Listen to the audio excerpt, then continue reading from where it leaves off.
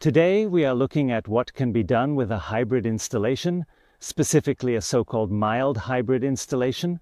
We are here at Schurcherleiten and you will see how perfectly it is mowed. And that is with a non-RTK system. This means we can implement all the necessary safety measures for this project. We don't drive on the road down there, we have a steering behavior and, as you may already know, we have a very huge hillside property that we have now programmed in a so-called extremely mild hybrid installation. Mild hybrid essentially means that we have a cable around the outside and it is basically designed to set boundaries on the inside. Now that we are up here, we indeed see a flat area that we want to have nicely mowed. And then the whole thing transitions into an incline here. The robot is now in an incline area of about 40%. Up there we have inclines of up to 75–80%. And when I go up here, you can already see this is very, very nicely mowed. Then at this boundary, the long grass begins. So, and what is particularly impressive and noteworthy now is this sharp and distinct line in the very middle of the slope that you can clearly see here, where the robot is just about to turn around. This is definitely not an installed cable, but rather a designated work area as shown clearly on the app. And you can already see it's impressive because relative GPS data is being processed here.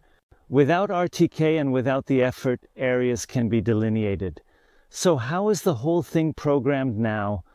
I will show you later on. We have a designated work area within the street section that we can cordon off with an excluded area.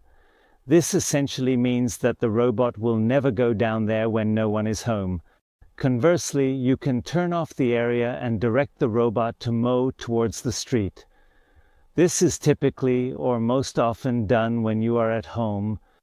The lower area now has a working time as the lower slope, and the upper area has a working time as the upper slope. And now, by easily laying out the areas through the cable installation, you can precisely set the working times and mowing heights. And with such an incredibly extraordinary performance like his 505 and 30, you are also able, as mentioned, to beautifully and extraordinarily effectively shut off this upper area and let long grass grow, and then set it all up again later. Yes, you are indeed able to achieve absolutely incredible performance with this system to accomplish incredible things. And as I said, you are definitely operating with safety here.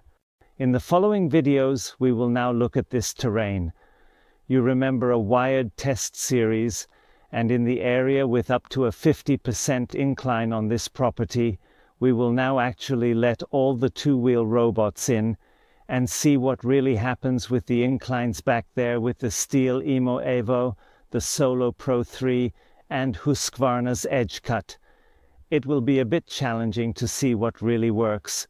Until then, my dears, we will really actually see each other in the next video.